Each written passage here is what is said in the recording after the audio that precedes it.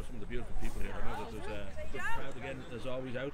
This has been an amazing kind of impact on the town. Everybody has sort of supported that I've met that knows about it, knows what's going on.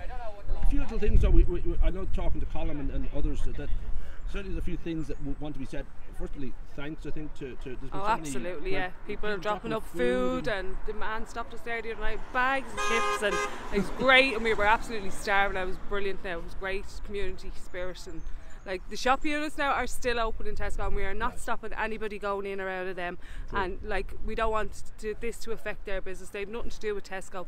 They need to earn their living as well, so we're not stopping anybody going into any of the shop units.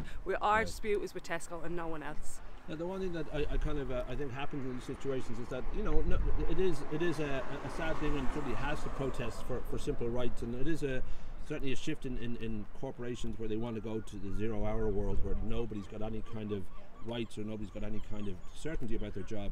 So I think that another thing to reiterate is just how important this is, even though people are in good spirits, and it seems, you know, at times like almost, you know, because everyone's supporting it and food coming is like a picnic, but at the core of this is a very, very important... Nobody wants to be out here striking. We'd all rather be inside doing our day's work, but like we're not going to bow down and just lie down and let them change our hours. I'm 21 years here, like, and I've worked here since I've been in school. Right. Like I've came from work, I went to school in Bray, and I used to come here 5 to 10 in the evenings, and then I've done my weekends, and I've done, like, I have family circumstances. Everyone has all their own circumstances and all, but like you can't lie down and just let them walk all over you. Like there's people in there that are more money than I'm on, and I'm here longer than them, but like it's nothing to do with money at the end of the day. We just want our terms and conditions left alone, like. Right. Do you know what I mean? We will keep up with this. I would imagine that certainly the effect has been huge. I was passing here at about 7:45 last night. There was one car in the car park.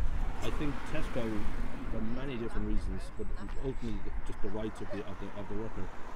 I would hope that and imagine they would get onto this week, because it's been huge on the country, and certainly in places like this, the impact is enormous. Have you got optimism about the week? Do you think the week ahead? Well, they're balloting 25 more stores tonight, so with the result of that, I'd say Tesco are waiting for the result of that, and then after that they'll just decide to go into discussions. Well, they said they're going to go into discussions on Tuesday, but I'd say they're waiting for the results of them stores to see what the outcome of them are. Well, fingers crossed. I think it's hugely supported in the town, and let's just hope that the right things are done here. Yeah, hopefully.